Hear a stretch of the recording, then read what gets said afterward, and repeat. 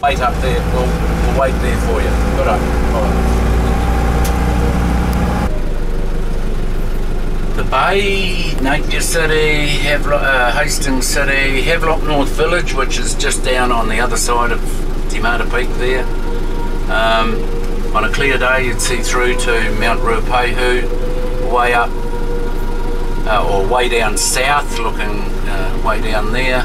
And then if you turned around and you happened to look at the same direction as the buses facing, you'd see the Pacific Ocean. Yeah, Carnukas and trees were growing very well. So you got some people in, they had a look around and they said you've got a major possum problem. So you've got to company in. Back in those days, the meat as well as the skins were worth money, so they were they've seen one commercial one for people from other countries and getting due to do another one any time. Some more little ducks down on the dam down there below us. This rodent fence here, if you have a look, very fine netting on the side. Stop the stoats, ferrets, weasels and rats getting in there. Have a look down there. Now we're going down to the bottom of that. Now the naming of Cape Kidnappers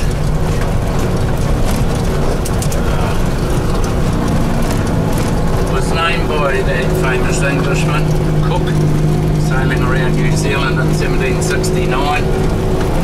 He anchored his sailing ship, the Endeavour, in the bay just below the Cape out here, and I'll point the bay out to you when we get up. While he was doing all that, of course, the Maoris were taking a long, hard look at him, and because of his dark skin, they thought that he was one of their own.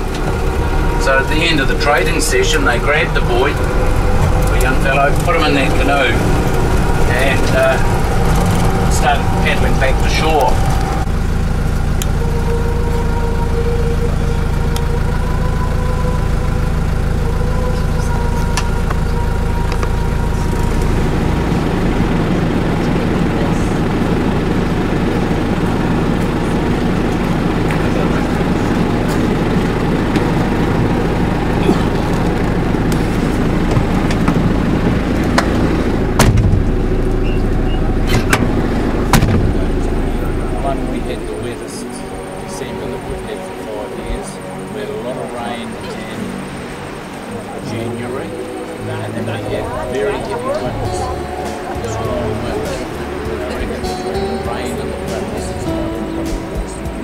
Dried up very quickly and cracked over. Yeah, sure. Two or three things.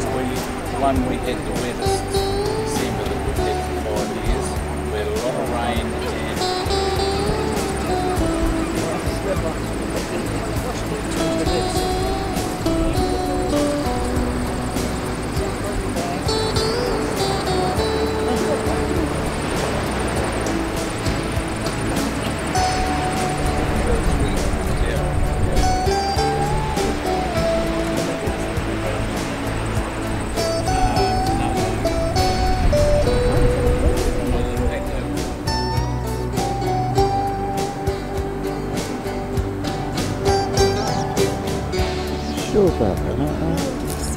It was a south of them, wasn't it?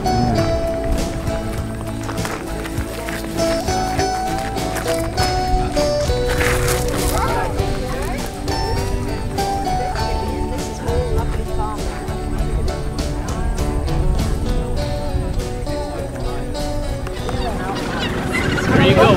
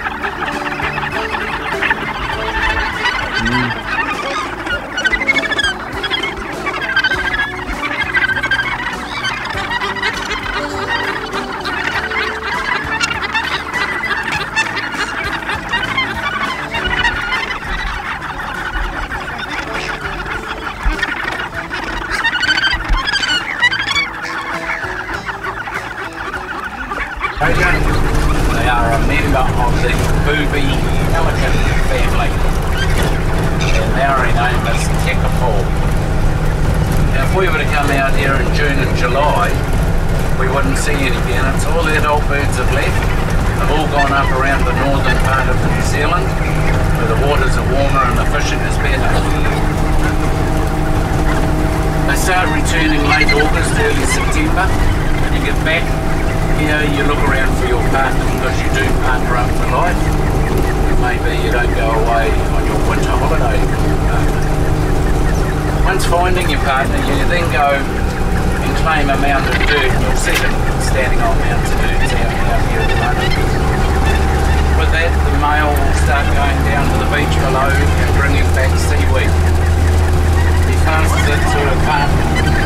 She lays it on the ground and starts drawing dirt up around the seaweed to try and make a nice hollow to lay an egg in. Of course, while all that is going on,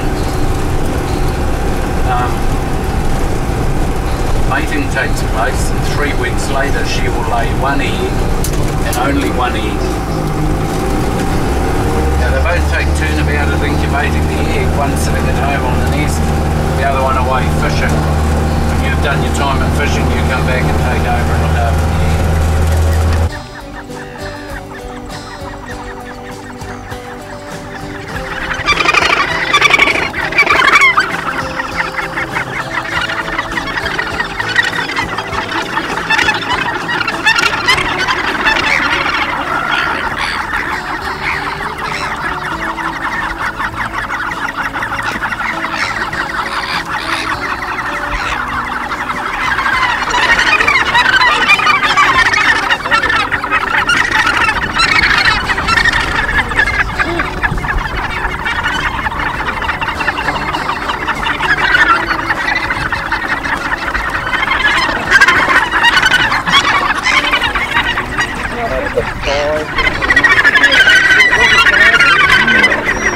And then 7 adult will be